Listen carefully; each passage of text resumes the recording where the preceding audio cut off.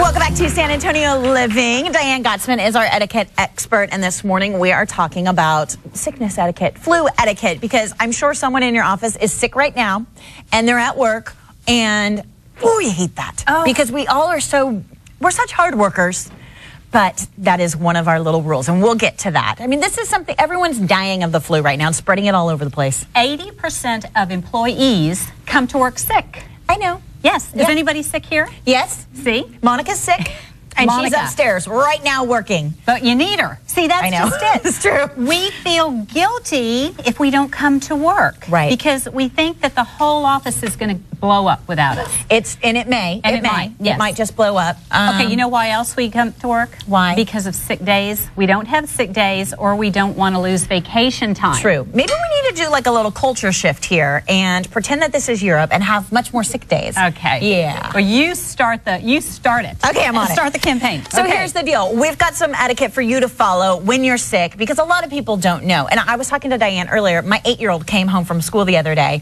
and she was like, "Mom, so-and-so was coughing all over the place, and I told him to cough into his elbow, please." Yeah, that's true. Yes, so you cough into your left shoulder or your left shoulder or the crook of your arm.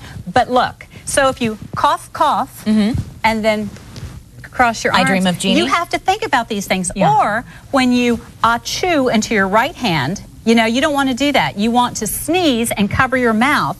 But, you know, this is a big problem. Okay. These tissues, because we blow. What we need to do is blow and throw. We don't blow. I like it. Put it on your desk. Oh, there's germs. Let it dry. Yeah. Use it again. Oh, people do it. Yeah, that's Or they gross. pull it out of their pocket. Oh, why? Well, hankies are bad. I just want you to know. Okay. Hankies are a bad thing. So here are hankies. They're dirty. Okay, after you use them, they're dirty. Where did you get that? And don't use this. When you're at the office, don't use this. When we're at home, we can stick it up our nose, but it makes our nose all red. That's just an aesthetic. That is true. That is true. But look, so when you sneeze, if you're using your hand, you're spreading germs all over. Right. So the CDC says that washing hands saves lives. Okay. But we don't wash our hands right. No. We need to wash our hands to the tune of happy birthday. We've heard that a million times. But guess what? We need to also wash our fingertips. We don't wash our fingertips under our nails and on the back of our hands, because what do?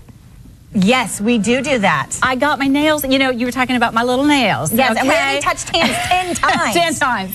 She said, "Oh, you painted your nails." Thank goodness none of us are sick. Well, I did, and guess what my manicurist was doing? Oh, gross, I hate that. And then touching my hands.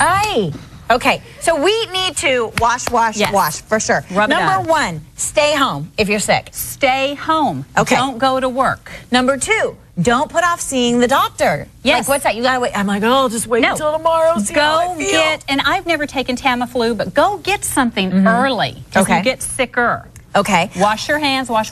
Ooh, also, forego the hugs. No hugging? Yeah. You know, there are some schools that are doing elbow bumps. We did a story about that. Instead of high fives, we're doing high elbows. And you know, if you're in business, though, you know, the question is, do we forego a handshake? And in business, you really can't. You know, so I'm going to chance the flu, and I'm going to carry around some bacterial majiggers. That's exactly what. And this bacterial majigger that you call it needs to be 60% alcohol. Okay. So, you know, look how cute this is. Except, I don't know, you know, it could just be water and flowers in here. So you need to make sure that it's going to help. What about, you know, I live with these cleaning wipes. I'm always using those. Are those effective? Yes, because the germ can last on a surface for up to 8 hours. So clean your keyboards, clean the faucets, clean everything that you touch. And if you're sick, make sure you take precautions. First of all, if you get sick and somebody gives you a care package, don't just bring this plastic water bottle. Bring something that's cozy. I love it. Give them tea. Bring them vitamin C. You know, these are all things that you can put in a care package. And, you know, I brought this soup, and I love mints. So, you know, mints or cough drops, give them chicken soup. That's chicken tortilla. It will make you sick. That's just a little accident. I love it. That's okay.